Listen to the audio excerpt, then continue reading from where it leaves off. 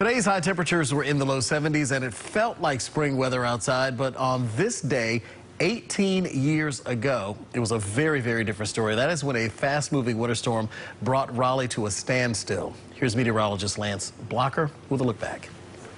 On January 19, 2005, a weak upper-level system moved through North Carolina. It produced flurries and light snow showers. In total, RDU recorded less than an inch of snow.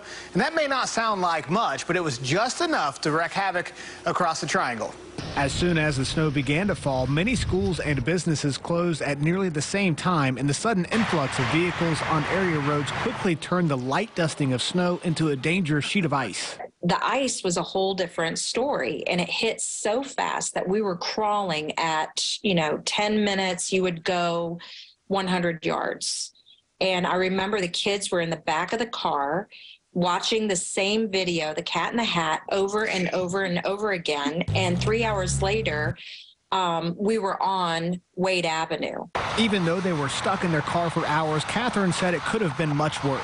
I think in that regard, we were a lot luckier than other people that had to stay overnight in grocery stores and at schools. Gridlock remained in place the rest of the day and through the overnight. In fact, hundreds of Wake County students were forced to spend the night at their school. Police also responded to well over 1,000 calls for accidents across a 14-county area, including Wake County, where most of the traffic problems were concentrated. Carrie said the experience changed the way she prepares for winter storms in the South. One thing I always do is to make sure I'm never on empty. In Minnesota, we always had to have like a candy bar, candlelight, a blanket, and I do have provisions in my car just in case. And one more piece of advice. Don't go out on the roads if you don't have to. The good news is we don't have any chance of significant snow in the forecast, and yes, that includes light snow and flurries.